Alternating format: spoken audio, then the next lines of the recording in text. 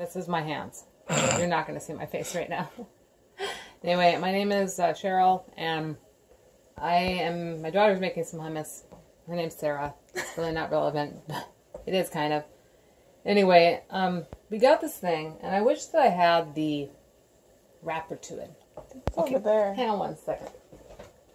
Because most people that do this right actually unbox it, but this is this wood citrus reamer, and I like it. It's Norpro. I cannot recall Quality for the cook. Quality for the cook. I don't know about that last part there, cook. Maybe for Sarah, but anyway, this is actually, I like it better than this other one that we have in a way. So it's just wood. It feels really natural, and I actually have a lot of shoulder and hand pain, so I have to pick out stuff based on what's going to cause the least amount of damage. Plus, and what I like about this is even if you're right-handed or left-handed, you can use both sides of this thing until you pretty well get all the lemon out of there. You don't have to push as hard as I'm pushing.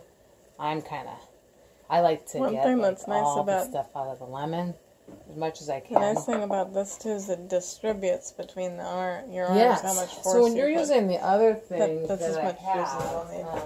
And it's basically a glass. This thing, a glass. It's not. It's nice.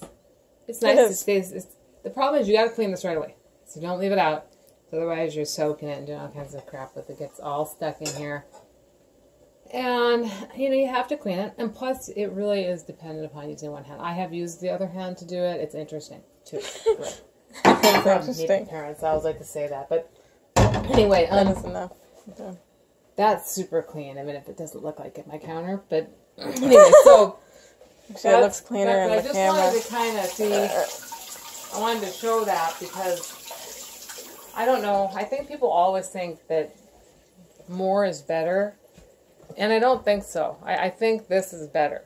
I think this is a good alternate to have around the house. I still think a garlic press is good to have around the house too, and I'll try to talk about that garlic press, but not in this one. That is going to be it. That's the end of the review.